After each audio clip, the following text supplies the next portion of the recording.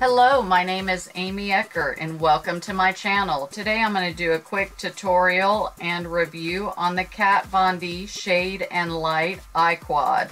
This eye quad does not disappoint.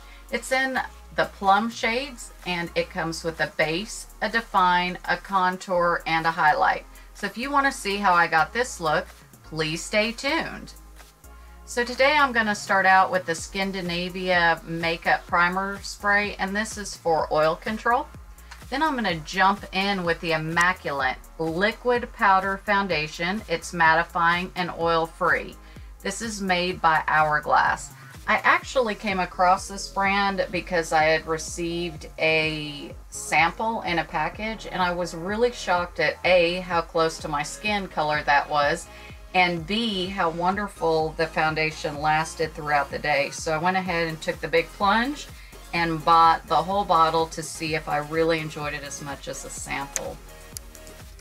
I'm going to go in and do a little bit of highlight. This is with the Loreal Magic Lumi highlighter. So I'm just going to put this up underneath my eyes, dot it a little bit, kind of blend that out with the Beauty Blender. What I like about this L'Oreal Magic Lumi is it is light, and so it doesn't cake up, it doesn't fill in, it just adds a light brightening look, and as you age, this is kind of exactly what you need. In the T-zone, I'm going to use the Ofra pressed powder. This is also oil control, and only in the T-zone will I use it. I will go in with the Hoola bronzer. This is by Benefit. It's just a nice light bronzer. It comes with a little mini brush. So I'm going to cut in my cheekbone a little bit. I'm going to give that sun-kissed look along my forehead, carve out the lower jaw, and just smooth that out. The next step is going to be the MAC, and this is in Warm Soul. It's a mineralized bronzer brush. Then I'm going to go with the Diamond Glow Powder from Artist Couture. Oh my gosh, I can't speak already today. And I'm just going to highlight the cheekbones, the nose, and the Cupid's bow. Next, I will go in with Loreal, and this is their lip pencil Toffee. I always like to line my lips just to give a nice defined look no matter what color I'm going to put on my lips. Speaking of lips, today's lip choice is by Decay. This has become one of my favorite lip colors, and this is in Peyote, and it's the metallized version. I will go in with my favorite Anastasia Beverly Hills Dip Brow Pomade in chocolate with a nice angular brush to give myself some brows and fill in any spots that are a little sparse. Filling in my brows does take a little bit of time. My brows are very thin and very sparse, so I do like to use the Anastasia because it stays on all day and it fills in nicely. We will go in with my new Shadow Insurance from Too Faced and just dab that along my eye. This gives you, or gives me, an opportunity to keep my eyeshadow on all day. Here we go, Shade and Light, the Quad Palette in Plums. I'm going to start out with the lightest color. I like to use a light color from my eyelashes all the way up to my brow bone. I just feel like putting a good base color all along the eye just really helps blend your eyeshadows as you build color. I will take the base color. It's kind of a pinky-ish color, and I'm going to use that as my highlighter, or excuse me, my transition color. And I will use windshield wiper motions to apply that. Take a quick sip of coffee because this girl got to keep on going. So we're going to go ahead and put that in again as the transition color above the crease. Speaking of creases, I'm going to take the middle color and I'm going to sweep that in the crease along the outer V. And just use, again, the windshield wiper motions to blend that in. I'm going to use a little flat, fluffy brush, and this one I'm going to use with the deep plum. I'm going to do circular motions, and I'm going to actually kind of bring this in on the outer third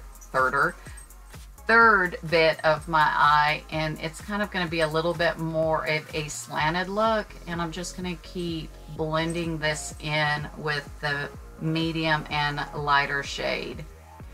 I'm going to take my little round brush, and since I am still half asleep, I'm going to pop that in on the inner corner of my eye to make myself look a lot more awake than what I feel. Still waiting for the coffee to catch up. Next, I'm going to take a flat brush, and I'm going to take the lightest color and sweep that in from the inner corner to the outer corner. Going in with my Tartiest eyeliner, I'm going to put that on the inner corner, because in a moment we are going to take the medium plum and we are going to smoke that out along the eyelash line. So I like to use the black on the inner corner and then take a one of the colors I've used on top of my eye and just kind of blend those two together from the inner waterline along my lash line to give it a smoky look. Next, I'm going to try a new product. This is by the Beauty Bakery, and it is a plum color cream eyeliner. As you guys know, I really like the cream eyeliners, and this Beauty Bakery I've just come across and really like the product. It stays on, it doesn't move, and it doesn't transfer. For me, that's important. So I'm going to take the plum, or the darkest plum, and I'm going to use that right above and smoke out what I just put on with the Beauty Bakery, and kind of just give that cream liner a little more staying power. My favorite is to dot along the lash line on my lid, not necessarily the lashes, with the lash glue. This helps set up some stickiness. Popping on the lashes, and by the way, I did put glue on the lashes themselves so that both sides become tacky and make putting on the lashes even better. Of course, I'm using my favorite lighted tweezers, because the lighted tweezers really help pop on these false lashes a lot easier. And these are actually by Ardell. Ardell is one of my favorite lash companies. I don't have to cut them. They are formed well and they pop on your eye easy and stay. We are going to use the Charlotte Tilsbury Legendary Lashes, and we are going to add a coat of the mascara to my lashes just to blend my lashes in with the falsies and give my lashes a nice blackish color. My Winky is always added for my sister, by the way. We're going to go in with some pressed powder and just kind of finish off and dot the look. As you notice, I only sweep along the neck, not the face.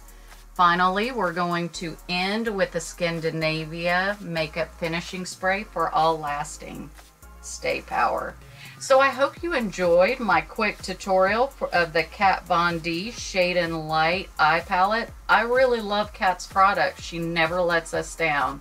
I do want to thank you for your time. I appreciate it as always. If you could, please subscribe or give the video a thumbs up. I would appreciate it. I hope you make it an absolutely beautiful day. See you soon.